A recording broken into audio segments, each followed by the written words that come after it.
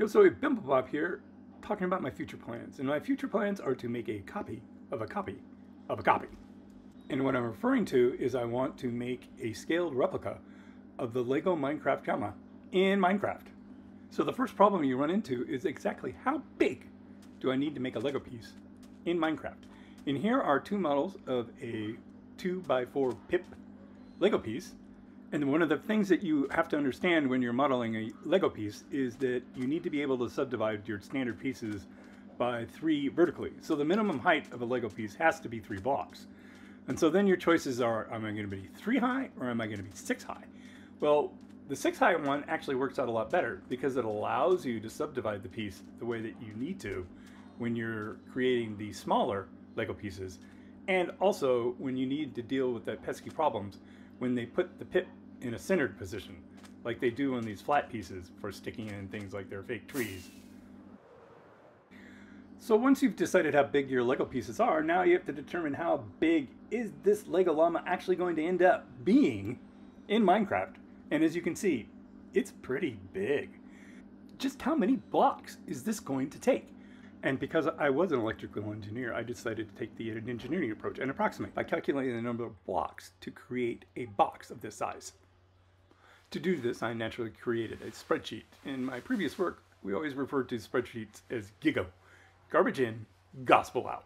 As can be seen, the formula is quite complicated because when you calculate the number of blocks, you calculate it for the 6 surfaces, but then you need to subtract off the double use of the edges and the triple use of the corners.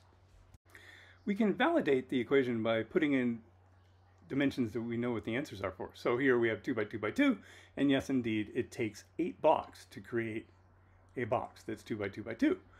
The next thing that we can do is one that's 3 by 3 by 3, in which case we see the answer is 26, which is correct, because the number of blocks on the surface is indeed 26, with the 27th block being in the center and empty. Finally, let's go to 4 by 4 by 4. And again, we see the answer is correct, because as we know from before, you'll have an empty area of 2 by 2 by 2, and this is 8. And if we subtract that from the volume, which is 64, 4 times 4 times 4, we get 56. So now we have a spreadsheet that can calculate the number of blocks that we need. The next thing is how long is it going to take to produce them. So what I did was I created a sheep farm with 20 sheep in there.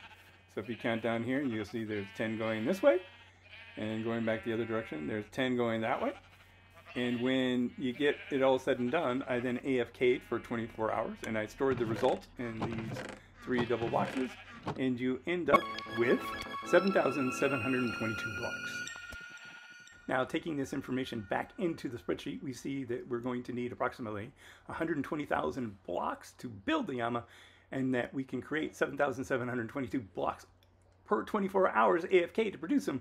So it's going to take approximately 15.3 days, yowzer, in AFK to create all the wool blocks that we need to build this Llama. Am I insane? This isn't even taking into account the amount of time it's going to take to place the blocks. Well, this is Yo Soy Bimblebob saying don't do what I do, like and subscribe.